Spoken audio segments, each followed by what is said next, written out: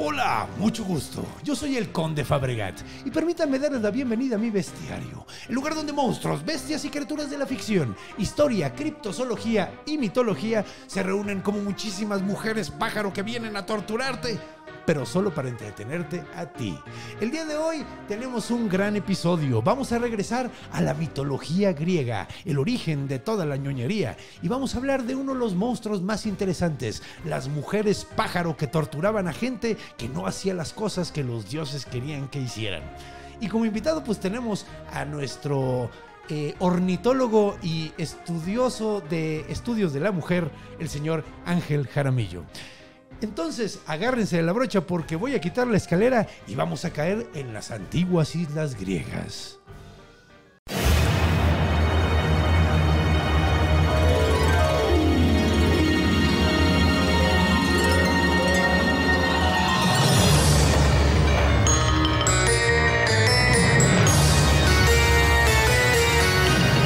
El bestiario del Conde Fabregat.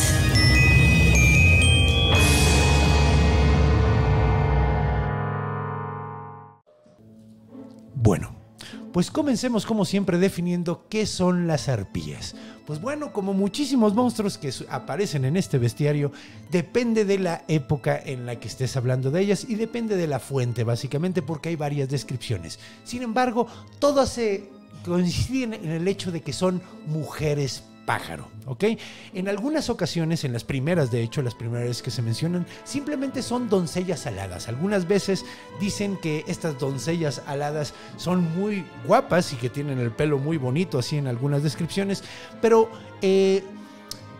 sobre todo por lo que hacen en la historia donde aparecen más, o en las historias donde aparecen, normalmente se fueron representando de una forma más desagradable y más horribles con el tiempo. Cuando llegan los romanos y toman la mitología griega y la utilizan como para crear su propia mitología, las arpías igual son mujeres cada vez más horribles. Ahí ya son bastante desagradables. Y después pasan hasta el medievo, donde ya, pues más que desagradables, son como raras, se ven muy extrañas, son pájaros con cabezas de mujer, o sea, simplemente en lugar, pasan de ser una mujer alada a ser un pájaro con la cabeza de una mujer en lugar de la cabeza de un pájaro. Pero bueno, ya sabemos qué es lo que tenemos que esperar al ver una arpía. ¿Qué les parece si escuchamos la historia de la persona que fue torturada durante muchísimo tiempo por las arpías para saber exactamente qué era lo que hacía y quién fue el que las creó y para qué? Entonces, acompáñenos.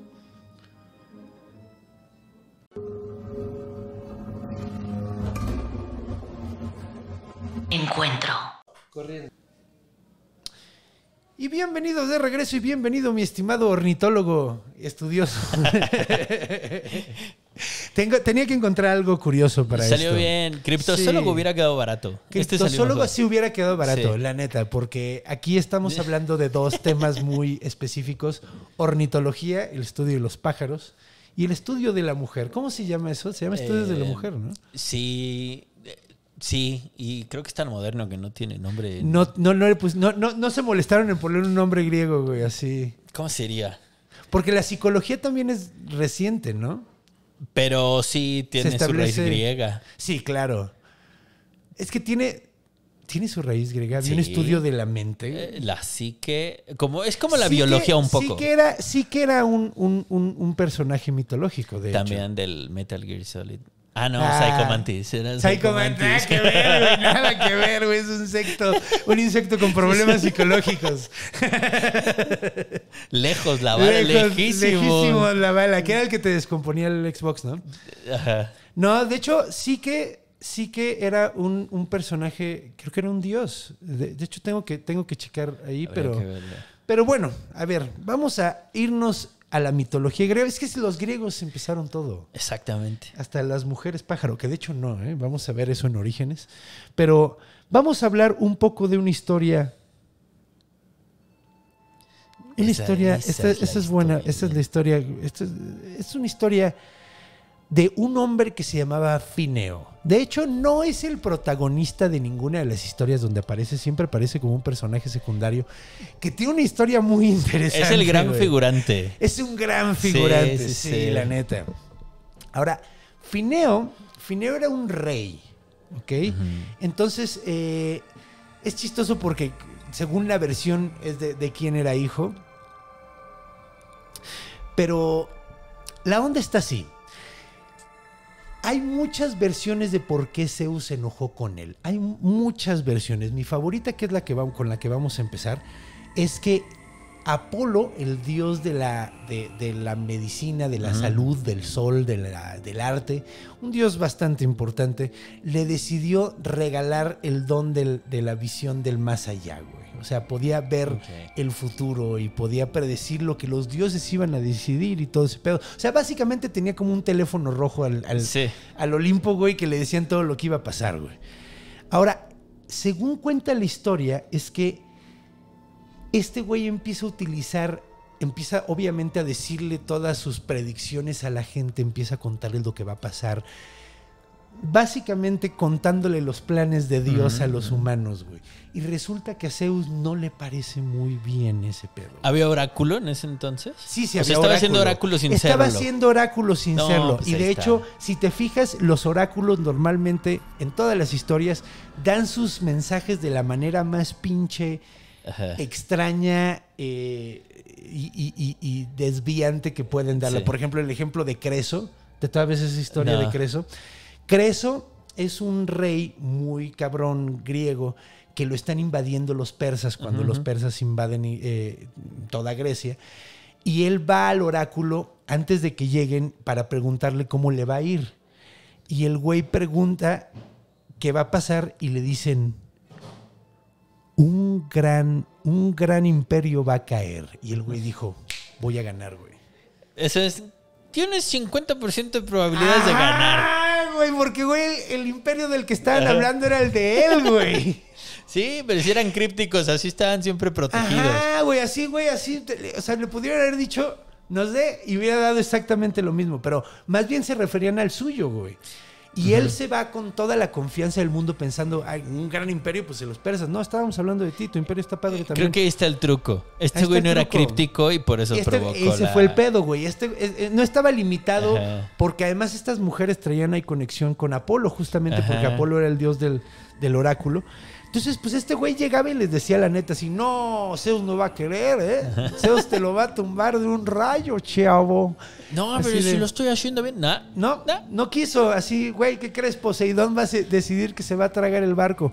Y obviamente a Zeus no le parece nada bien que estén... O sea, güey, ¿para qué ser un dios si no te vas a dar de pendejo a todos los humanos, no? ¿Cuál es el punto? ¿Cuál es el punto? ¿Cuál es el punto de...? Entonces Zeus le dijo: güey, así que chiste, estás arruinando todo. Me estás spoileando mis planes. Me estás spoileando los planes. Y en esta versión que me gusta un chingo, o sea, porque estoy armando ahorita digo todas las demás versiones, ¿no? Pero estoy armando mis versiones favoritas. Sí. Entonces Zeus le dice: tienes dos posibilidades. O te dejo ciego o te mato. Ok. Tú decides, güey. Te mato ahorita mismo o te dejo ciego, güey. Y el güey dice: no, pues déjame ciego, güey. Mejor, güey. Pues está menos culero, güey. Entonces, al darse cuenta de esto, Helios, el dios del sol, que muchas veces es como unificado con Apolo, es como curioso, güey. Pero Helios dice: güey, no mames, ¿cómo se atreve, güey? ¿Cómo se atreve, güey? Si hubiera muerto, güey, no me va a poder ver a mí. ¿Qué soy lo que vale la pena de ver? Güey, pues yo soy, o sea, güey, diario me levanto súper temprano. Me trepo a mi carroza de oro, güey, y doy un pinche rol de pinches 12 putas horas para que este güey no lo aprecie. ¿Cómo hacer que todo se trate de mí? ¿Cómo hacer que todo se trate de mí? De todas maneras lo iba a hacer, güey. Así por un güey que no lo viera, güey, por decisión, no es así. Lo iba a sentir igual. Además, debe estar ofendidísimo conmigo, que siempre me levanto bien tarde y nunca... Claro, te pierdes medio recorrido, por lo menos. medio recorrido. Sí. Pero ahorita ya hay tanta gente que yo creo que ya no tiene tiempo para andarse ofendiendo por uno en particular. No. Sí, no, güey, así. Y además yo creo que anda... Su jurisdicción es Grecia. Sí, entonces, coincido. Porque no acá había otro pedo. Sí, no, pues aquí el dios era Tonatiuh. que hay muchas versiones. Y ahorita estoy contando su historia en El origen de todo. El origen de todo. Próximamente, este sábado es mi cumpleaños. El domingo es mi cumpleaños y vamos a celebrarlo ahí. Sí, es cierto. Va a estar bien padre. Pero bueno, entonces no está enojado conmigo. Pero bueno, el punto es que se enoja súper cabrón con Fineo y le manda la tortura de las Arpías. Ahora, hay otras versiones donde directamente Zeus agarra y dice, ¿sabes qué, güey? Te dejo ciego y además te torturo con estas madres, güey.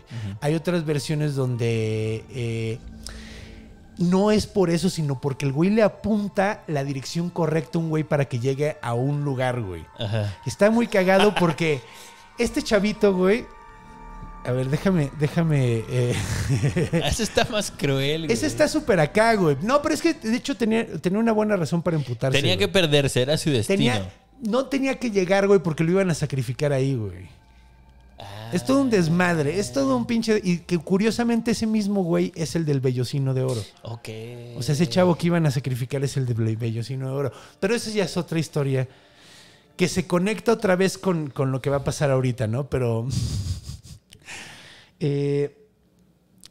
la tortura de las arpías, güey, era que el güey se levantaba cada mañana en una isla completamente abandonada y bien buen pedo los dioses le ponían una mesa llena de comidas, un banquetazo, güey. Con todo lo que hubieras querido para desayunar, comer y cenar. Ahí estaba, ahí puesto todo tu desayuno. Había unos huevitos rancheros, güey, con tocino, güey, y con frijolitos, güey. Y luego había después así de comida un pinche lechoncito súper rico, güey. Así una comida brutal, güey, brutal. Lo que tú quieras, lo que se te antoje, güey. Lo servían súper chido y el güey se levantaba, olía y siendo ciego, se iba, llegaba y empezaba a comer y de repente oía a lo lejos... Me salió muy verga ese grito. Sí, hay que admitirlo. Porque así se hubieran sonado. Sentí que se me caía mi sándwich. Ajá, güey, porque lo que llegaban a hacer, güey, era a quitarle toda la comida, güey, se la tiraban al piso, güey, se la comían toda la que podían, güey, y el güey así, de hecho, la cosa era que siempre llegaba, comía unos bocados y luego llegaban esas madres, entonces tenía suficiente para comer, güey, para no morirse de hambre, pero nunca estaba satisfecho. Ajá. Se la pasaba sumamente mal. Y era una cosa horrible, porque imagínate, o sea, el güey ya después de las primeras 2 o 3, el güey se guardaba en la ropa la comida. Nel, güey, ni madres, agarraban, arrancaban la ropa, sabían dónde estaba, güey. Se la llenaban de tierra, güey, le hacían pipí, le hacían popó a la comida, güey. Así... Eran bien buenos para hacer eso, güey. Los griegos, las torturas, o sea, y no mames. Todos los días de a poco hasta que estés hasta la madre. Es como el otro güey, había un vato en, Sísifo, güey. Sísifo tenía su onda de tener que empujar la piedra hasta arriba, güey. No, está cabrón. Pues bueno, después de muchos años de estar en esta situación, llegan unos vatos en un barco que se llama Argo. Les suena de algo. Ahora, probablemente les suene porque los vatos que estaban trepados ahí les llamaban los argonautas. Y estaban liderados por un vato que se llama Jasón. Es correcto. Nunca he contado esa historia aquí. Algún día voy a contarla, la voy a contar completa porque pues, está muy verga. Ahorita solo nos vamos a enfocar en esta sección de Phineas.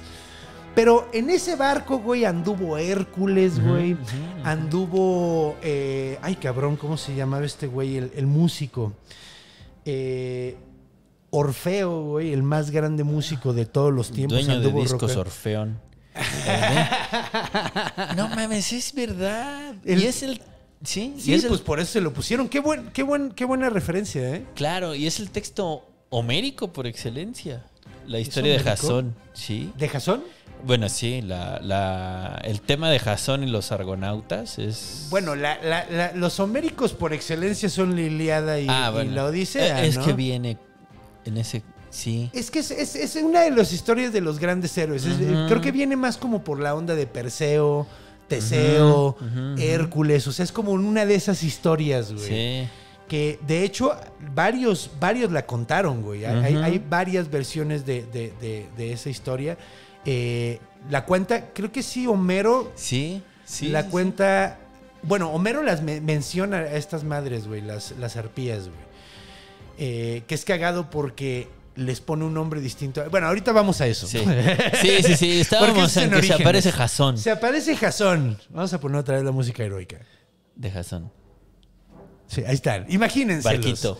Un barco súper chido. Están buscando el vellocino de oro. Justamente el que mencionamos hace rato, que es la piel de un becerro. No un becerro, un borrego. Ajá. Un borrego que está hecha completamente de oro. Que es cagado porque han descubierto que probablemente de lo que se referían eran a los campos de trigo. Sí, güey. lo habíamos conversado en Ajá, una ocasión, güey. que con el movimiento Se veía como un vellocino y desde lejos tú lo veías de un barco, así veías así un campo de trigo y se veía como la un vellocino anita dorada. Y apuntaba hacia Turquía, decíamos también. Sí, que creían que eran los campos de Turquía, güey. Pero bueno, entonces llegan estos vatos y cuando llegan a la isla y se encuentran a este ruquito, güey, y está súper jodido, güey, y cuando llega los escucha y dice, 2 de ustedes son los que me van a liberar, güey. Porque como tenía todavía el don de la profecía, sabía perfectamente quiénes lo podían liberar. Y apuntó a 2, a ciegas, apuntó a 2. ¿Quién sabe cómo le hizo? Ustedes 2 y ellos ahí enfrente. Con la ¿qué? vibra. Ustedes 2. Todos estaban en atrás, güey. No, güey. Como te digo, como tenía superpoderes, no podía verlos. Tenía la visión que importaba. Pero sabías en qué dirección estaban porque él vibraba, así tenía la vibra. Vibraba alto, ese man vibraba súper alto, súper. ¿Y sabes por qué vibraban tan alto? Porque tenían nombres muy cool, güey. Sí. Uno se llamaba como una forma de invertir en México, los setes. Yo por eso me acordaba. Sí, güey, con setes. Sí. Setes y su hermano Calais, que de hecho hay una ciudad en Francia que se llama igual que él, ¿no? Así. Es que todo esto era en el Mediterráneo, entonces. Sí, todo está pasando en el Mediterráneo. Claro. De hecho, no estoy seguro de que se llame así la ciudad por él, pero no lo dudo que sí. Nada, güey. yo no lo dudo. No nada. lo dudo que sí. Digo, Pero, si hay pues, una Creta. ciudad. Sí, güey, si hay una ciudad, güey, que se llama Basilea por los basiliscos, te creo ahorita mismo que se llama por el héroe, güey. Así. Sí, el del monstruo que el que era hijo de un monstruo pedorro. En Francia también, donde son cazadores. Ay, sí, güey, sí. La Tarasque. Le Tagas, pero no era pedorro. El papá de... Era vomitón. El que era pedorro era su papá. Su papá era ajá. súper pedorro, güey. Era una como vaca con los cuernos al revés que cagaba, Me dio mucha risa, cagaba me ácido. acuerdo. Sí, güey, sí está para acordarse, güey. Creta. Todo tiene, Todo, sí, sí. todos tienen ese tipo. Bueno, Sí. el punto es que Calais y Setes le dicen, oye, güey, ¿estás seguro de que te podemos liberar, güey? O sea, seguro se van a emputar bien cabrón los dioses, güey. Y les dijo, no va a haber pedo con los dioses, güey. Mi profecía dice que si ustedes 2 lo hacen, no hay pedo. Si los demás lo hacen, va a haber pedo, güey. Pero más con el ojito cerrado, güey. Con el ojito cerrado. Si lo hace él, el que tiene la vibra más bajita, él sí habrá pedo. Pues el punto es que deciden esconderse, güey, y toda la noche para que las arpías no se den cuenta de que están ahí. Ah, y además nada más son 2, güey. Es curioso porque nada son 2. Se esconden para que no las puedan encontrar. Se llaman Aelo y Osípete. Ok. Sí, son grandes Bonitos nombres. Sí. Aelo y Osípete. Entonces se esconden estos 2 güeyes y cuando ve que aparecen estas 2 madres... Mira, justo terminó la Momento música épico, para que... sí. Sí, momento épico. Y en ese momento llegan los 2 pájaros y empiezan... ¡Cá! ¡Cá! Ese ya no estuvo tan padre, pero estuvo mejor el pasado. Pero este también estuvo... Es que así gritaba Osípete. La primera gritó Aelo y Osípete tenía onda de creerse perico. Entonces gritaba así. Daba menos miedo que a él. Daba menos miedo, pero estaba más fea, güey. Entonces sí te daba más miedo. Daba menos miedo el grito, pero verla ya así decías, no mames. Entonces se le acercan, empiezan a agarrar toda la comida y estos güeyes salen de su escondite, estaban metidos ahí en unos arbustos, salen con espadas desenvainadas y se les empiezan a lanzar a los pinches pájaros. Ahora los pájaros salen volando así bien cabrón, salen volando súper cabrón así tratando de esconderse y llegan hasta unas islas que de hecho está muy chistoso porque estas islas se llaman las estrófades. Okay. Cuando llegan a las estrófades, cuando ya llegan, o sea, las llevan persiguiendo, aventándoles piedras y chingadera y media. Y las otras, ¡no, ya, por favor! Y los otros güeyes, ¡no, vamos a matar las culeras! Y siguen ahí persiguiéndolas, corretándolas hasta que se aparece Iris. Iris es la diosa del arco iris. Era una diosa bastante menor, pero ¿De qué signo? Sí. Ajá, pero era la diosa del arco iris. Entonces debe haber sido muy colorida. Seguro era gay. Probablemente era diose. Era diose. A huevo, Sí. era de la comunidad LGBT. Y pues llegó y les dijo, muchachos, no, se me calman. Claro. Se me pinche calman, por favor, porque si las matan, ahí sí se van a emputar. Ya las espantaron, ya no van a regresar. Ya las espantaron tan cabrón que no van a regresar. Entonces pueden estar tranquilos. Entonces se regresaron caminando muy contentos, güey, después de haber visto a Iris. No todos los días ves un dios, güey. No. Entonces regresaron así de, güey, no mames, ha sido un gran día, güey. Y ve qué colorida era, güey. Estaba de huevos, güey. Buen pedo, pacifista. Era buen pedo, evitó una muerte. Güey, está de huevos. Entonces regresaron y le dijeron a este güey, bueno, pues ya estás chido. Ya puedes comerte tu banquete diario, güey, hasta saciarte, güey. Te la vas a pasar bomba. Y deciden irse. Y siguen en su gran y largo viaje hacia conseguir el vellocino de oro. Y aquí es donde termina nuestra historia, porque pues porque no podemos contar todos los argonautas. Algún día lo contaré. Es un final feliz. Es un final feliz, es un buen final. Es un buen Sí. final. La neta, a mí me gusta. Y pues bueno, ¿qué les parece si nos vamos a ver los orígenes tanto mitológicos como reales de las arpías? Sí. Porque sí, parece ser que el momento Scooby-Doo no va a estar tan emocionante, pero hay momento Scooby-Doo. Entonces, acompáñenos.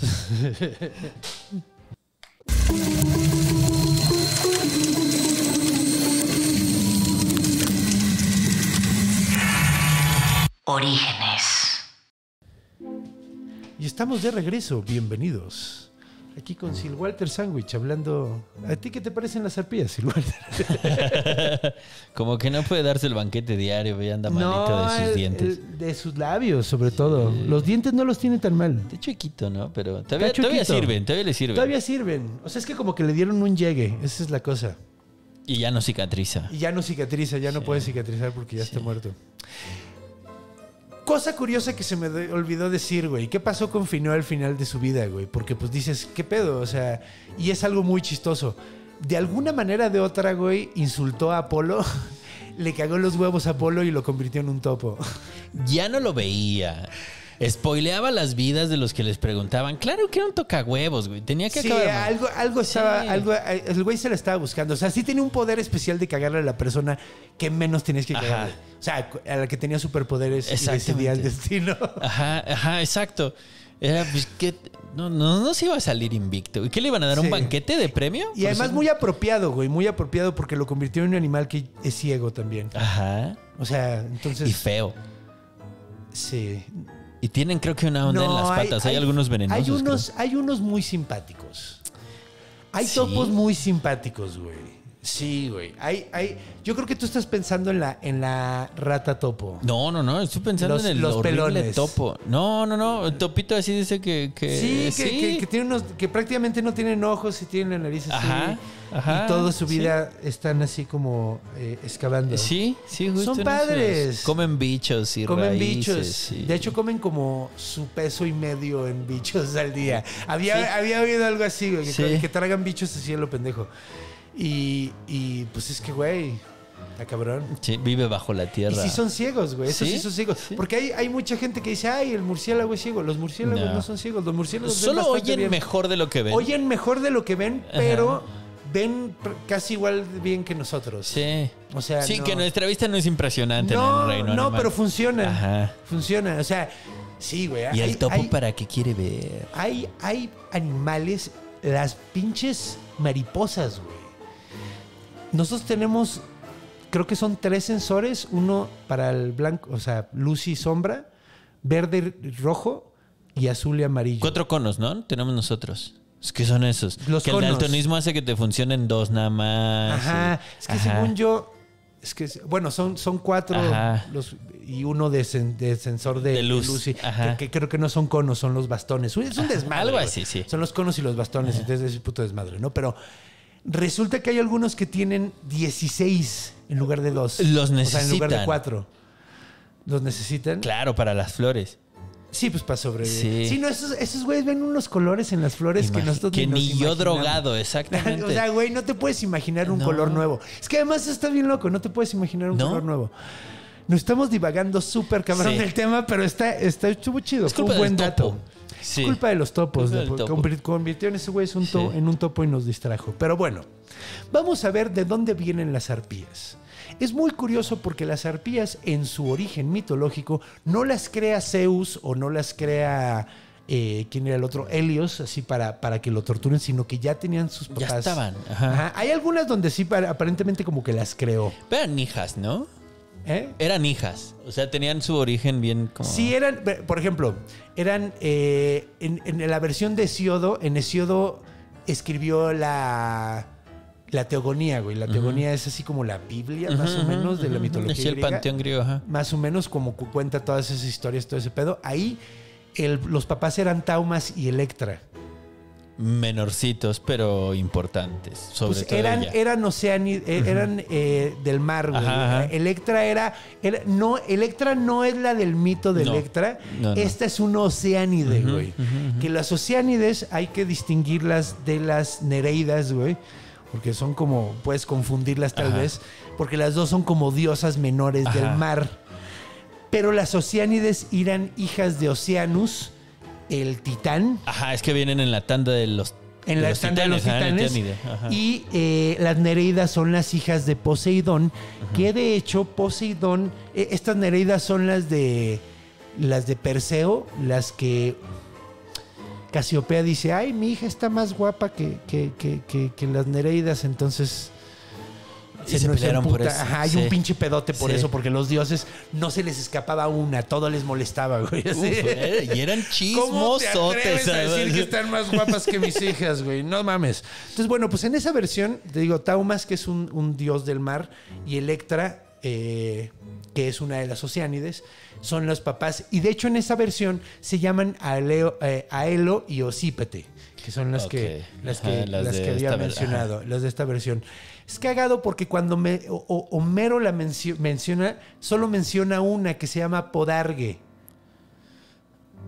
que está como cagado. Claro, y se supone que esta es terrible y es la más violenta de todas y es así. Y supuestamente está casada con Céfiro. Entre Céfiros y Trinos. Céfiro es uno de los dioses del viento. Pero un viento bonito. De hecho, es que creo que son de direcciones. Y uno es tormentoso y otro es... Más o menos. Es que puede ser tormentoso todos, pero son como... ¿De dónde vienen? De dónde vienen. Son como el viento del norte, el viento del sur, el viento del este. Otro, por ejemplo, es Bóreas. Que es cagado, güey, porque en otra versión de Nonus y de un güey que se llamaba Nono, que es creo que romano, en esa versión se llamaba Aelopos. Y estaba casado con Bóreas, que suena más latino, güey. Sí. O sea, como que... Y es cagado porque el primero que se mete... el primer romano del que habla de estas... Dice que se llama... Seleno.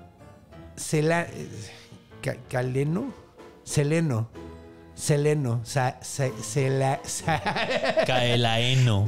Ajá. Y de hecho también la pone como una bien horriblísima, güey. O sea, básicamente. Entonces, entonces como que cambian de nombre, cambian de padres. De hecho, Tifón en una son hijos de Tifón en una de las versiones, en la versión de Valerio. O sea, hay como que nunca está como muy de acuerdo de dónde vienen en sí. Y en algunas ni siquiera mencionan de dónde vienen y como que se asume que probablemente sí como que las creó Zeus para mandárselas, ¿no? Para chingar a este güey. Es que eran chiquitas. O sea, como dentro de todo el espectro mitológico griego que está tan bien definido, estas están como... Sí, son como personajes medio secundarios. Pero es chistoso porque las sirenas... eran como la mujer pájaro por excelencia en la mitología griega. Que de hecho estaba pensándolo otra vez en las sirenas y dije, güey, es que sí tiene todo la puta lógica que sean mujeres pájaro. ¿Cuándo vergas has oído a un pescado cantar, güey? Exactamente, güey. No, o sea, digo que sí, mira, no estoy seguro, pero creo que hace tiempo, no estoy seguro de esto, pero hace tiempo escuché de que hay ciertos peces que sí se comunican haciendo ruidos. O sea, no solo los mamíferos. Los cetáceos, ajá. No solo los cetáceos lo hacen. Aparentemente, no hacen sino hacen un ruido como bastante extraño que nosotros ni siquiera podemos escuchar. Sí, ajá. Con el que se comunican ciertos peces, no estoy seguro. Entonces, o sea, peces también. Entonces el dicho no tengo orejas de pescado, falso. Por ahí algunos peces no oyen. Claro. Bueno, no estoy seguro. De hecho, aquí la estoy cagando. Habría que preguntarle. De hecho, hay que preguntarle a un zoólogo, a un biólogo de la verdad, güey, alguien que sí le guste. Sí, un biólogo marino. O sea, alguien que se haya estudiado estas cosas. Es que no me hace sentido que un pescante, que escuche, no sé, que un pescante, Nel. ¿Que un pescante? Sí, o sea, que cante. La sirena, ajá. Sí, que un pescante sí no tiene la más mínima lógica. O sea, y de hecho menos en un contexto antiguo, güey, donde, pues, güey, o sea, ahorita, por ejemplo, podemos descubrir, sí, es que estos animales hacen estos ruidos, ¿no? Es que no estoy seguro, pero tú lo sabrás. Y es lo que me gusta tanto, que es lo que hablábamos ahorita de lo de las ciudades, donde lo sitúan y todo, que del mito de Partenope. Que se funda Nápoles, por eso. Ajá. Pero en la versión que cuentan al día de hoy, sí es una sirena como la conocemos, gracias a... O sea, sí el concepto Disney, vamos a llamarle. O sea, sirena mujer, no... Sirena mujer pescado, no sirena pájaro mujer. Pues es que, güey, es que bien, no sé bien cómo se fue esa transformación. Según yo fue como hasta los romanos, güey, hasta la edad media, cuando realmente se cementa bien ese pedo de la mujer pescado, güey. Y como bien sabemos, pues si un mito se mantiene en una zona, cada vez que se cuenta se reinventa. Entonces, si la gente empieza a cambiar la idea de que son pescados, no pájaros, empiezan a contar el mito con la nueva versión. Claro. O sea, por la transformación. O sea, el mito se mantiene, pero los elementos van cambiando con los... O sea, es ese mismo pedo de lo que platicábamos, de que cuando en la Edad Media se hacían textos e ilustraciones de cosas antiguas, no los pintaban como vestidos de la época antigua. Sino como estaban viviendo en el momento. Entonces ves a güeyes que están hablando, o sea, un libro que está hablando de los griegos, güey, y pinche Hércules o Heracles trae armadura, güey, y trae una espada, ¿no? Sí, los reyes magos que están como rey medieval con su corona. Sí, exactamente, no los pintaban como... Sí, más bien, porque esas eran las historias que contaban realmente, güey. Pero sí. Entonces, pues bueno. Concediéndolo, dejémoslo en mujeres pájaro. Sí, mujeres pájaro. Bueno, es que eran como las mujeres pájaro, por excelencia las sirenas, pero no se transformaron como las sirenas, se quedaron en pájaros. Y es cagado, ¿no? Porque ahorita lo que tenemos idea de mujer pájaro es la arpía, güey, y probablemente en la época hubieran pensado, no, eso es una sirena. Entonces eso está como cagado. Mira, qué loco, sí. Claro. Ahora, ¿de dónde viene, güey? Porque hemos visto que hay muchísimos casos, por ejemplo, los basiliscos, que realmente era una cobra o tantos animales así que resulta que era esto, ¿no? Sí. Aquí como era un mito, güey, o sea, no era un pedo de que te pudieras encontrar esas madres, güey, o sea, como las sirenas o ese tipo de cosas. Pues resulta que la inspiración puede ser porque se han encontrado cosas en... Ay, ¿cómo se llama? Chingada madre. En Babilonia, güey. Cosas babilónicas. Los primeros güeyes que empezaron a hacer estos como mujeres pájaros, estas combinaciones. Claro. Sí. Fueron ahí. Entonces creen que probablemente de esa influencia porque es lo único que encuentran. Y había hombres pájaro también. Sí, estoy pensando en un grabado, porque además era particular como tenían su barbita como racimo de uvas, su tocadito y alados. Y así igual había güeyes que eran como bueyes con la cabeza. Hay una vasija que tiene un nombre. Sí. No me acuerdo. Entonces parece ser que era como la influencia siria de una cultura como mucho más antigua, que fue la que los llevó a ese desmadre, ¿no? Esa como idea. Y está muy loco porque entonces el griego también heredó mucho mito y lo perfiló, lo hizo bonito. Suyo, sí, pues de hecho es que es como cagado porque tú ves como muchos tropos se empiezan a crear desde muchísimo antes, pero cuando ves la forma en la que contaban esos güeyes las historias y cómo las contaban los griegos. El griego era el jefa. Esos güeyes fueron como... Alguna vez vi una madre súper interesante de textos de los hititas, textos de los babilonios, textos sumerios. Sí. Y cómo vas viendo cómo va evolucionando, cómo los primeros, o sea, los hititas, por ejemplo, tenían... No ensalzaban absolutamente nada de lo que contaban, güey. Eran prácticamente números, cuentas de las cosas, de qué era lo que estaban contando, güey, y puros hechos, güey. Así, llegamos, dominamos, llegamos, perdimos. Ok. Así, güey, o sea, como perdimos muy tanto. Poco poéticos. Ganamos nada poéticos. Y luego vas viendo cómo después se empieza como a ensalzar, pero de una manera... como súper formal, no muy humana, güey. Propaganda así. Mecánica, digamos. Propaganda como muy mecánica, así. El gran exaltecido llegó y dominó con su ejército de tantos a tantos y por la gloria de los dioses, ¿no? Hombre, como, o sea, luego hombre dios. Hombre dios. Y luego ya después llegas a los griegos y esos güeyes... le meten así y el güey se sintió de tal manera cuando se presentó, ¿no? Metafísica, cosmovisión. Sentimientos, cosmovisión, o sea, se avanzó. O sea, esos güeyes, pues sí, es que fueron muy importantes. Sí, creo que es ahí el quiebre. Es la primera ficción con intención de ser ficción. Sí. Sí, güey. Sí, Qué con bonito, toda la pura buena onda. Sí, están bien bonitos, la neta. Ahora... hay algo súper importante que es así como... Bueno, en la Eneida también aparecen las arpías, güey. Pero uno de los usos más padres yo creo que es en el infierno de Dante Alighieri, güey. Totalmente. Porque ahí aparecen, güey, y hay toda una parte. De hecho, debí haberlo traído en español. ¡Qué pendejo! Tengo la traducción aquí en inglés, güey, pero... De la Divina Comedia. Que habla en el séptimo círculo del infierno, habla de que una de las torturas es que ahí se encuentran, más o menos lo voy a tratar de traducir de como lo tengo aquí así, de volada. Aquí es donde las repelentes arpías hacen sus nidos, que llevaron, que corrieron a los troyanos a las estrófades. Cierto, que eran unas piedras. Eran unas islas, que significa el lugar donde te das la vuelta.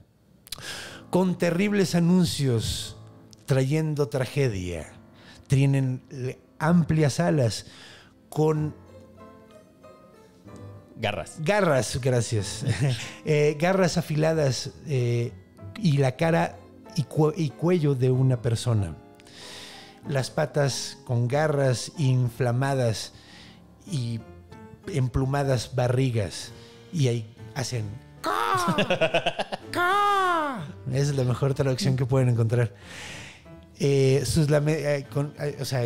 echan en gritos sus lamentaciones en árboles horribles. Entonces, ahí eso es como importante. Sí, y ahí están indefinidas, ¿no? Hasta donde me acuerdo. Tiene mucho que lo leí, pero pues bueno, aquí viene una descripción bastante amplias alas, las garras muy afiladas y la cara de humana. Sí. Y eran varias. Ahí ya no tiene ni siquiera nombre. Entonces ya es así como completamente directamente. Ahora, después se va el pedo de la heráldica, que probablemente yo creo que ya deberíamos de hablar de eso en la siguiente sección, ya para cerrar esto. Y hablamos de algo muy bonito que me encontré. ¿Tú sabes quién es el señor Harryhausen? No, pero vamos a averiguarlo. Ahorita vamos a hablar del señor Harryhausen y una de las representaciones más vergas que he visto de una arpía. Acompáñanos.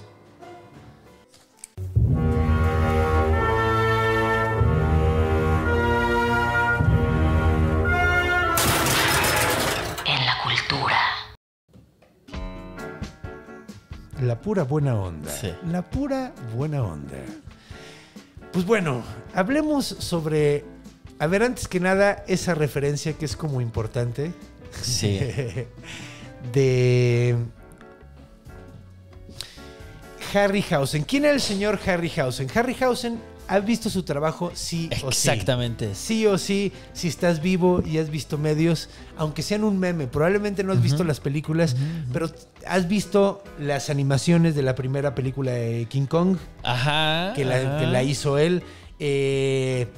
La película, bueno, es que no quiero dejar eso hasta el final, güey. Me estoy tratando de acordar de más, güey. Bueno, Jason y los Argonautas, que de hecho es de lo que vamos a hablar ahorita, y una de mis favoritas de la infancia, que era Clash of the Titans, Choque de Titanes, que de hecho mitológicamente está mezclada todas las historias. Es correcto. O sea, por ejemplo, porque cuenta la historia de Perseo, pero Perseo nunca anduvo en el caballo.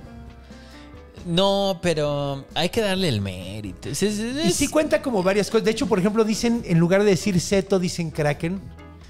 Claro. El monstruo, que llega a comerse a Andrómeda se llama Seto.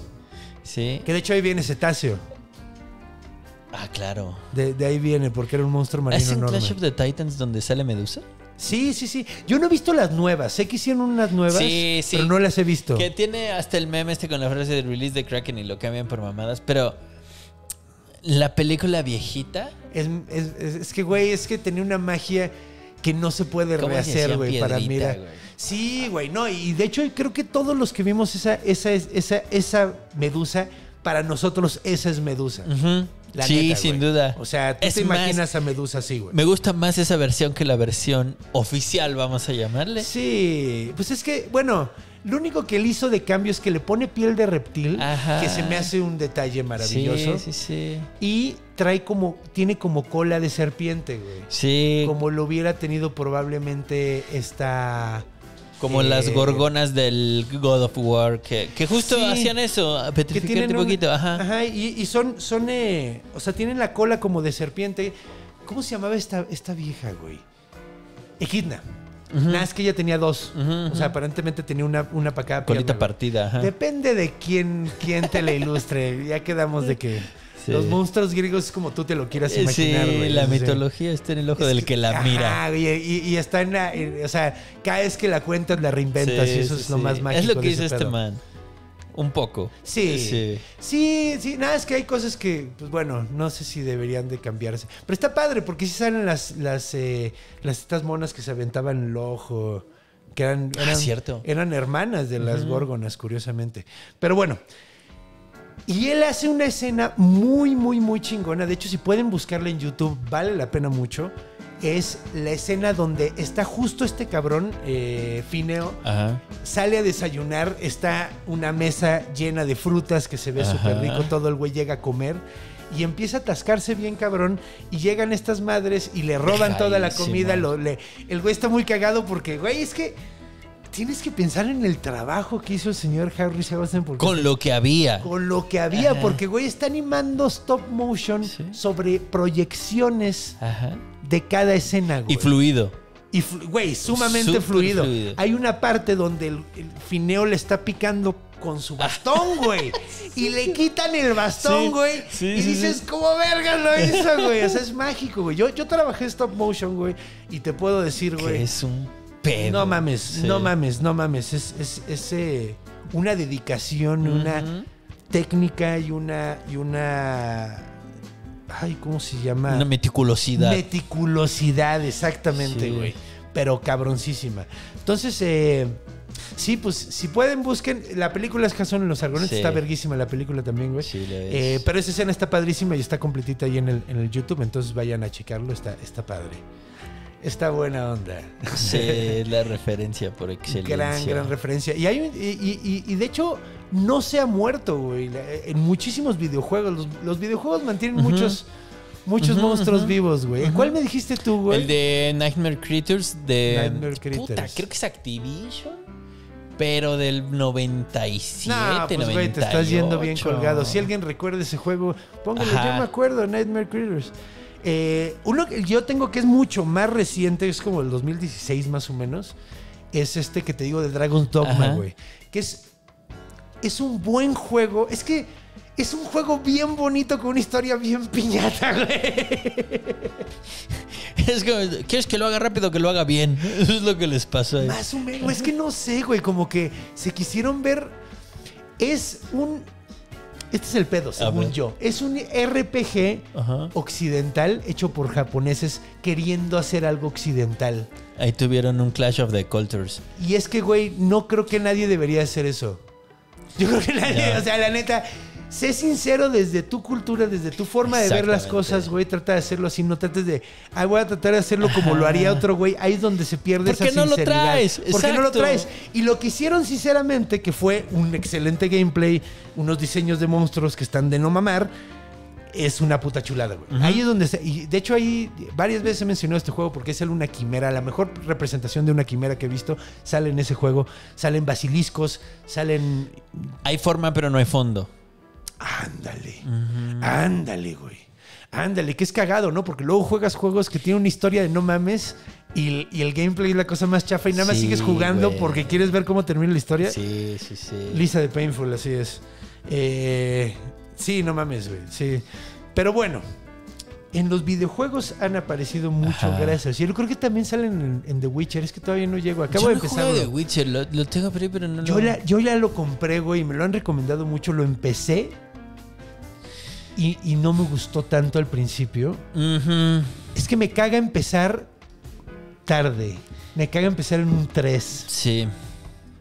O sea, yo quiero que me presenten el personaje como si no lo conociera, güey. Y hay gente que me dice, no hay pedo, güey, no necesitas jugar los de... No, sí necesitas, sí. Y ya compré los otros dos, pero los otros dos están culerísimos, güey. Entonces está cabrón, güey. O sea, neta, o sea, de que uno lo tienes que jugar con yo ni lo he puesto, güey. La neta yo ni lo he puesto. Es que sí es una pinche chulada por lo que he visto y salen muchísimos monstruos súper, súper chidos, güey. Y tengo que jugarlo por eso, güey. O sea, tengo que jugarlo por eso, güey. Sí, sobre todo tengo que jugar.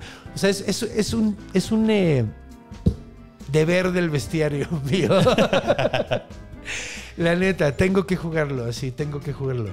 Pero sí, pues es bonito que los videojuegos hayan mantenido tantos monstruos. Güey, estoy súper emocionado, güey. Va a salir el 2024. Bueno, el 2024, supuesto, salen dos cosas que me interesan muchísimo. El primero es el Hades 2. Ok. Que no has jugado el Hades. No mames. No. Es un juego de mitología griega precioso, güey. Okay. Que se trata de el hijo de Hades tratando de escapar del infierno. Okay. Porque está buscando a Perséfone, su mamá.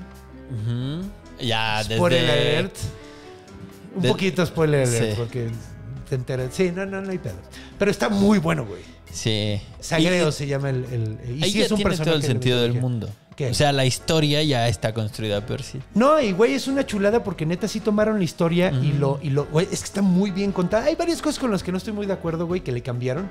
Por ejemplo, o sea, hay algunas que dices, güey, a huevo lo tenían que cambiar, güey. Así, a huevo lo tenían que cambiar. Por ejemplo, cambiaron que Perséfone ya no... Ponen que Demeter ya no es hermana de Zeus. Ok. Y es hija de Demeter. Perséfone es hija de Demeter y un mortal en lugar de Demeter y Zeus. Ajá. Porque sí estaba muy pervertido ese pedo de que era la hija de hermanos y se casó con su tío. Ajá, que sí está súper torcido ese pedo, güey. Entonces cambiaron eso. Entiendo que hayan cambiado. Ajá. Luego otra cosa que hicieron, pusieron a... ¿Cómo se llama este güey? Aquiles, güey. Con Patroclo y los ponen que son gays.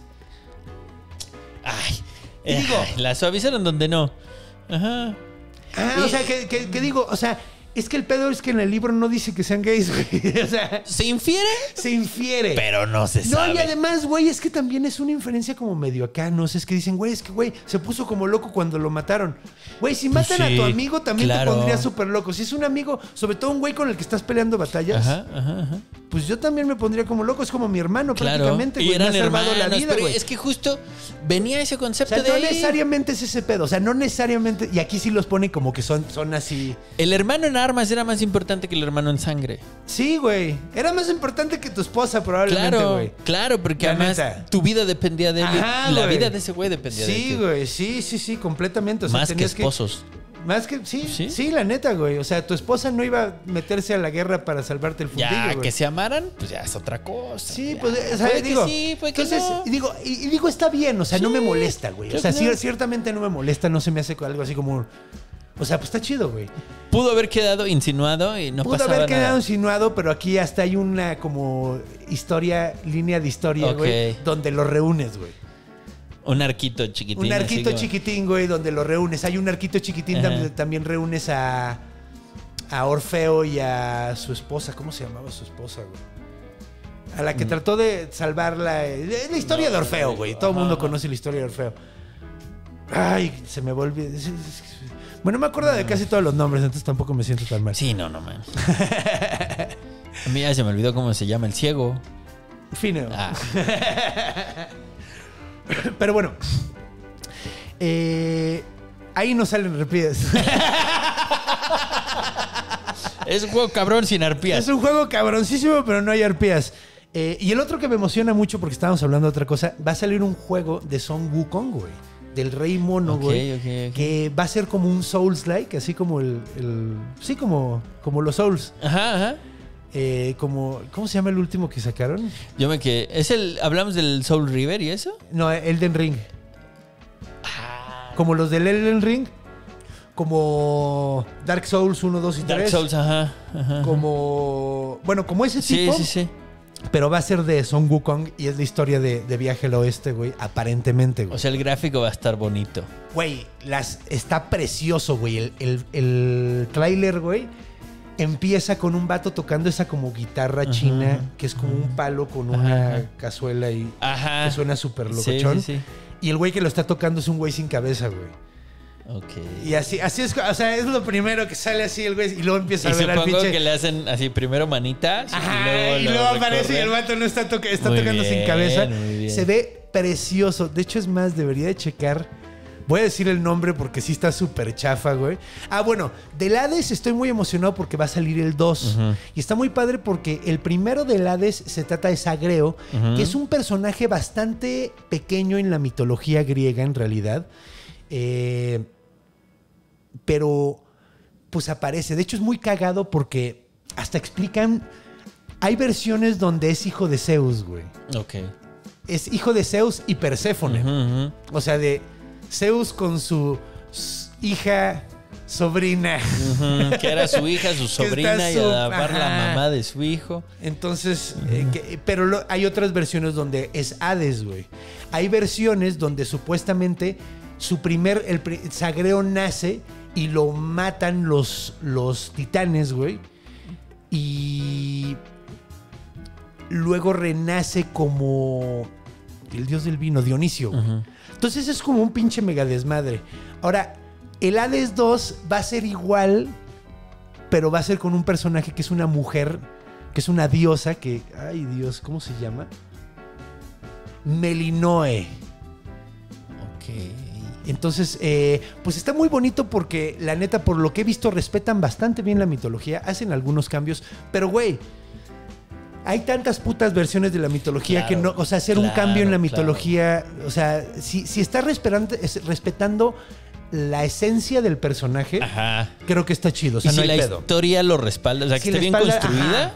Exacto, si no te va a desmadrar, porque, güey, por ejemplo, Hércules de Disney. Exactamente. Ahí es una, o sea, güey, el güey es más como Perseo probablemente. Sí, totalmente. O sea, la neta, o sea, es más como Perseo, porque Perseo es un poquito más plano, es un héroe que rescata a la... Y es que hasta Hércules en la gráfica le dio la madre. Güey. Sí, güey. Hasta en la gráfica, güey. Porque... No se veía así, güey. No. Así me imagino a Teseo, o sea, con esa imagen de un güerito bonito, así te imaginas a Teseo o a Perseo en todo caso, güey. Hércules era hijo de puta, era bien un pinche plantado. Grandote lleno de cicatrices porque todo el tiempo estaba madreando y estaba todo tonto, güey.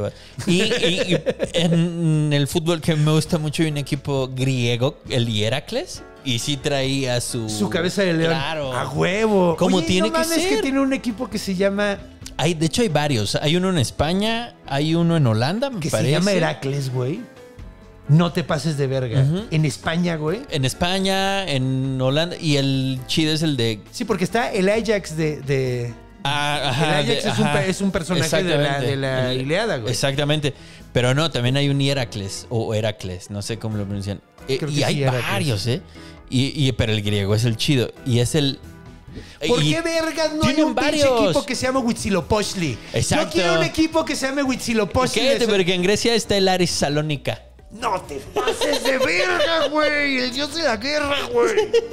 Güey, ¿por qué no tenemos un equipo que se llame Huitzilopochtli, güey? Deberíamos. Y que el ícono sea güey, hasta le estoy regalando la mascota. Son los colibríes, güey, porque es Huitzilopochtli, Claro, güey. con su macahuitl atrás. Con un macahuitl y está pegándole a la pelota con la cintura, como en el juego de pelota, güey. Sí, lo compro. Güey, ¿por qué no hay un Huitzilopochtli de la Ciudad de México, güey? ¿Qué América? ¿Por qué una América, güey? No mames, necesitamos un Huitzilopochtli. Jalo. El videojuego de Son Wukong, del Rey Mono, se llama Black Myth y sale Black Myth Wukong y sale en el 2024. Entonces, están muy atentos. Oye, hablando de eso, güey, hablando de escudos, güey, y hablando de el monstruo de esta semana, que es la arpía. La arpía. El escudo de Liechtenstein, que es un país mínimo, ¿no? De estos estados ideales. Esos estados chiquititos en Europa que, güey, que ni te acuerdas de que existen, güey.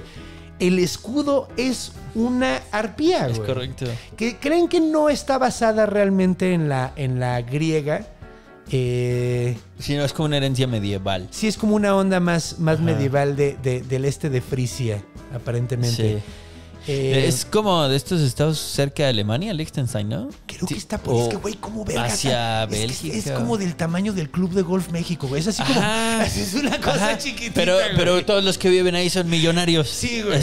Sí, es como el San Principado Marino, ¿no? San Marino, Mónaco, güey. Sí. Lugares, sí. Sí, es como de esa onda. De hecho, la ciudad de Nuremberg en Alemania también tiene un escudo de... Y ese es una negra historia de Nuremberg, pero... Sí. Pues ahí hubo unos juicios, ¿no? Creo. ¡Qué juiciosos! ¡Qué juiciosos! Y si me apuras, hay más. No, sí, hay muchos más, güey. Riedberg de Cirksena, güey. Okay. O sea, todos esos tienen heráldica con esta madre, güey. Pero es cagado porque es sí es como de la zona, porque son muy alemanes, güey. Sí. Es muy alemán en la heráldica este pedo. Sí. Entonces, digo que hay también un equipo que tiene un escudo. Ipswich Town, Norwich Town, algo así. Uno de esos. Un equipo de fútbol, sí, güey. Inglés, es un equipo de fútbol inglés que es un fondo verde. Lo describí como fondo azul. Fondo verde y tiene una arpía dorada que está pisando un balón. Que tiene una rosa en medio, pero eso recuerdo que es inglés. Güey, ¿por qué no en México no tenemos un equipo que su mascota, güey, sea una huizotl, güey? Y que esté haciendo mano con... O no, güey, que tenga un zapatito, güey, en la cola. ¿Ves que tiene como una mano? Que tenga un zapatito y esté pateando con la cola el balón. ¡Carajo! Uno pateando un tezcatlipoca, los tezcatlipocas de la náhuac, pateando su bola con su pie de hueso. Con su pie, que no tiene pata, güey, exactamente, sí, güey. De hecho, es lo que estaba pensando. Tezcatlipoca es el peor personaje para hacer un equipo de fútbol porque no tenía un pie. Claro, pero le pegaba recio. Y además traía un espejo ahí, güey.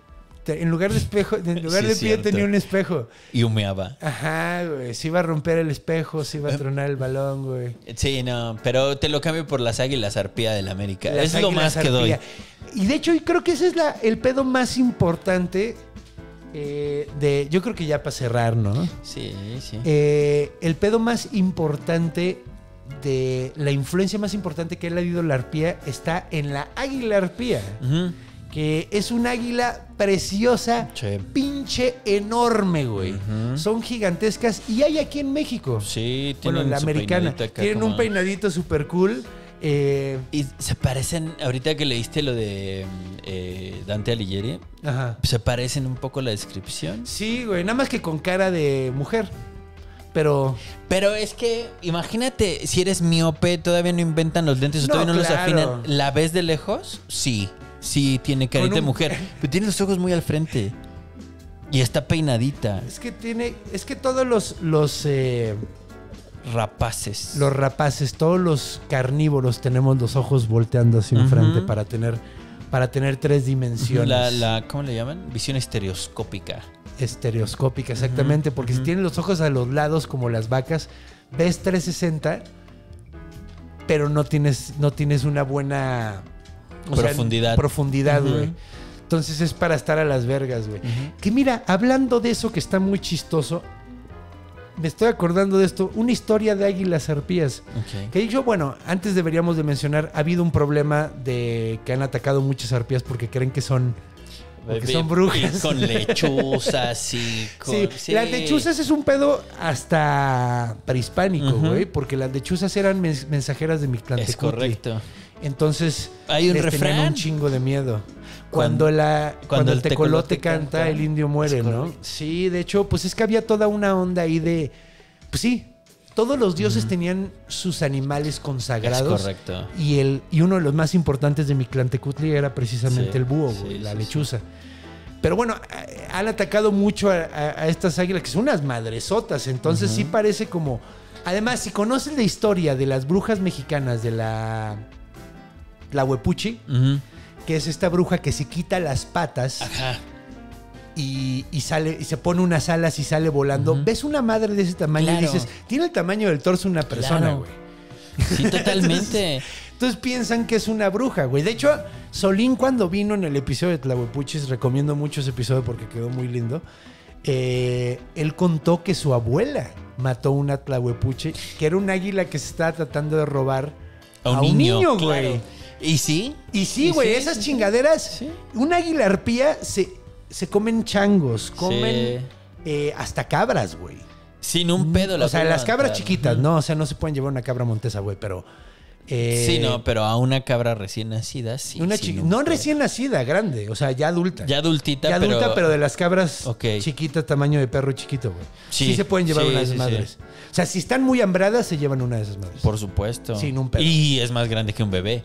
Entonces eso de que te va a chupar la bruja... Se puede llevar un bebé sin un pedo, güey. O sea, que una de estas águilas se puedan llevar un bebé sin un pedo. Sin un pedo, güey. De hecho, es curioso porque cuando se hizo el canal de Panamá, quedaron muchas islas en Panamá. Quedaron como muchas islas que originalmente eran... Pues, güey, eran parte de tierra firme, pero con el canal, con el corte y todo lo que se hizo, muchas se quedaron como islas, güey. Y hubo una isla que ahorita no me acuerdo el nombre, pero estaba llena de monos aulladores, güey. Okay. Y no tenían ningún tipo de depredador, güey. Y tenían toda la comida que necesitaban. Entonces empezaron a proliferar de poca madre, güey. Y a unos científicos se les ocurrió soltar 2 águilas arpías en la zona. Y controlaron. Güey, estuvo bien cabrón porque casi se chingan a todos los changos, pero los changos empezaron a desarrollar una técnica que era, todos estaban en las vergas y en cuanto venían una, echaban un grito, que esto está súper padre porque parece ser que así fue como surgió el lenguaje humano. Pero empezaron a hacer un ruido especial, güey, para cuando había una de esas águilas ahí, güey. Entonces, cuando hacían ese ruido ya todos los changos estaban a las vergas y decían, ok, está allá, güey. Entonces ya no tenía el elemento de la sorpresa y es 1000 veces más difícil cazar sin elemento de la sorpresa. Entonces las águilas empezaron a irse a otros lados y empezaron a dejar a los changos en paz. ¡Qué loco, güey! Está súper chido, güey. Y te digo, está muy interesante porque, digo, lo vi en uno de esos videos de ciencia, güey, donde se conectan con otra cosa y dijeron, es que el humano probablemente así empezó a hablar, güey. Tenía un ruido para...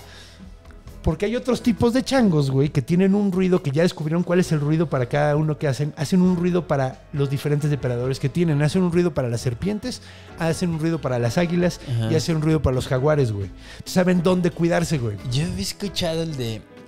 no me acuerdo cómo se llama, que es un chango con una carota roja. Bueno, chango de manera genérica, pues. Que tiene como una... pero que son gigantes, como orangutanes, pero tienen una definición específica. Es una especie en específica. Que ¿Tienen cola? Se hablan. No. Okay, entonces no tienen cola. Son de tierra. Ajá. Es un simio. ¿No son rojo como hinchado? Ah, los mandriles. No me acuerdo. O los japoneses. No sé, güey. Pero o sea, la referencia es como que tienen cara como de máscara, que es negra, sin pelo, entre todo el pelo rojo que tienen, que se hablan. O sea, tienen diferentes fonéticas, digamos. Sí, es que sí. Para hablarle a las hembras y a los hijos. No mames. Y ahí sí me dio miedo. Dije, a la verga. No, pues güey, es que estamos... Planeta de los simios. Es muy cagado. No, güey, mira, es muy cagado porque, de hecho, no sé si has oído la noticia que dicen mucho que que los chimpancés están llegando a la edad de piedra. No había oído, pero eso es lo que me preocupa. No, güey. El pedo es que, güey, de aquí... ¿Sabes cuánto tiempo nos tardamos nosotros de llegar No, de la edad de piedra miles aquí? de años. Al menos unos pinches 5,000, Sí. güey, si te va... O sea, si van en putiza, güey. Neolítico. Si van en mega putiza, güey. No, ni en droga. O sea, güey, mínimo serían 10,000 años, güey. Mínimo. Que es Entonces, güey, paleolítico, ¿cierto? ¿Que Como 10,000 años? 12,000 y tantos años, 15,000 años. 15,000 años es paleolítico, güey. Ahí andan. Están por ahí. O sea, no hay pedo, güey. Y ya llevan ahí un rato. O sea, porque lo ponen como una noticia de Me que, güey, espanté en vano. están entrando Sí, güey, ya van entrando como pinches, probablemente como 1,000 años, güey. O sea, tú tranquilo, güey, no pasa nada. O sea, de aquí a que nos... Ay, de aquí. Sí. Y además, güey, con la dada de madre que le estamos dando al ambiente... No creo que lleguen. No creo que No lleguen. creo que lleguen. La neta. O sea, yo creo que va a tener que ser alguien que va un poquito más con atrás, nosotros, güey. Sí, güey. aniquílenlos. Pero sí, pues bueno, entonces, regresando, la Liga y la Arpía están súper vergas. El nombre se lo dio Carlos Linneo. Linneo es un... ay, ¿cómo se llaman estos güeyes? Los que hacen las categorías, güey. Taxonomista. Taxonomista. Un taxonomista. Siempre confundo taxonomista con taxidermista, güey. Y con taxista. No, ese ya no. Suba. Lo llevo a su especie. Lo llevo a su especie. No, a esa Pa' allá especie no yo no voy. voy. No me gustan los reptiles, joven. Oye, es puro mamífero. Eso yo no se lo clasifico, la neta. Yo puro mamífero. Y de los tiernos. Nada de murciélagos o ratas topo, de esas chingaderas. A huevo. Las ratas topo son apasionantes.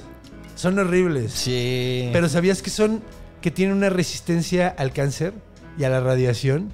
Que pues algo casi- debían de tener siendo tan feas. Y además son eusociales, cabrón. Es el único mamífero que es eusocial. ¿Qué es eusocial? Los animales que comparten una mente, güey. De grupo, güey. Ajá, como sí, las sí, abejas. la conciencia o- colectiva. Como una conciencia colectiva. llamémosle. Y el único mamífero que es eusocial es la rata topo, güey. Ya me entró la duda. ¿El topo es el que tiene... ¿Hay una especie de topo que tiene veneno en las patitas o es rata topo? Según yo, el que tiene el veneno en las patas son los ornitorrincos, También, güey. también. Pero el topo tiene además una pata particularmente fea porque tiene como un... Tiene unas pinches garrotas. Ajá. Son como patas de osito con unas garrotototas. Ajá. Y luego hay algunos que tienen como la nariz con gusanos alrededor. Sí, como son sensores. feitos. Ah, sí, a ti sí te gustan, a mí me parecen bien feitos, pero... Es que los animales son cool, güey. A mí me gustan los animales feos y los bonitos. Todos por igual. Los reptiles no. Los reptiles no voy, joven. Esos me dan miedo. Nah, el chile... Me encantan los reptiles, pero me dan un miedo del carajo. O sea, de lejitos. Y las aves son mis favoritos. Si pudiera ser un ave... Un águila arpía. De hecho, yo creo que mi nahual... Ok. Es un cuervo. Qué poético. De los que hablan. Sí. Ah, ¿viste lo que hice?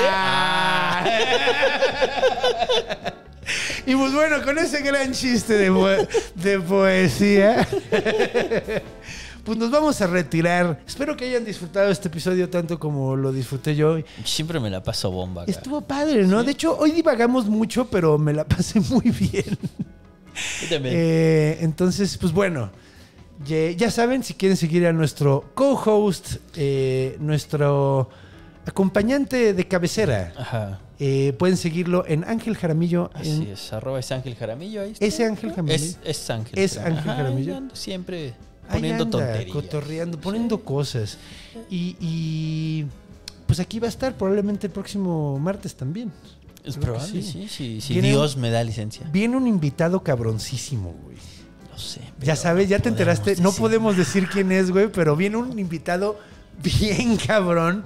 Tengo que hacer una mención de esto. La gente reaccionó muy mal porque dije que esto va a terminar dentro de no mucho. No va a ser muy rápido. Eventualmente se me van a acabar los Claro. monstruos. O sea, pues es lógico. Lo siento mucho, pero se me van a acabar los monstruos. Voy a tratar de alargarlo lo más que se pueda. Eso sí lo prometo. Para entrada al 2024 yo creo que sí vamos a tener bestiario. Entonces no se preocupen. Ahorita estamos haciendo pruebas de nuevos contenidos que podríamos hacer para sustituirlo. Entonces, pues miren, ustedes tranquilos. Yo no los voy a abandonar. Les voy a estar contando cuentos y les voy a estar contando datos inútiles y divertidos. de aquí a que me muera, güey. Es Cuentos va a haber. Sí, y es bastante bonito, claro. Sí, de siempre hecho, hay algo que contar. Sí, güey. Además es como misión de vida, güey. Si no hiciera esto... Una Edo. Soy una Edo, sí. Exactamente, soy una Edo moderno. Hace rato estábamos diciendo que debía aprender a tocar un instrumento para poder contar los cuentos como se debe. Pero bueno, entonces, no se preocupen, vamos a seguir. Y pues bueno, cumplo 42 años este domingo, entonces el sábado tenemos show. Estoy muy contento, espero que le caigan. Va a ser aquí en el 139, aquí en la Ciudad de México. Si no pueden venir, también va a haber show en Tlaxcala el 7 de septiembre, el 22 en Querétaro en la Caja Popular y el 29 en Veracruz y el 30 en Jalapa. Todos los boletos los pueden encontrar en mi Linktree que está ahí en mi Instagram. Es linktree. En el link de mi bio. El link de mi bio, güey. En Instagram ahí tengo todos los links de todos los shows, que entonces ahí pueden ir a comprarlos. Me encantaría que me vinieran a ver y les contara el origen del mundo. Está padre. Y pues bueno, creo que ahora ha llegado la hora de despedirnos. Les agradezco mucho que han estado aquí con nosotros hablando de pájaros, mujeres y de cosas horribles. Pero recuerden, cuando vayan a dormir, vean abajo de la cama. Cuando vayan a cruzar la calle, volteen a los dos lados. Cuando vayan a hacer pipí en la noche, muevan la cortina de la regadera. Porque los monstruos están en todos lados. Porque están en nuestra imaginación. Nos vemos la próxima semana. Los a monstruo.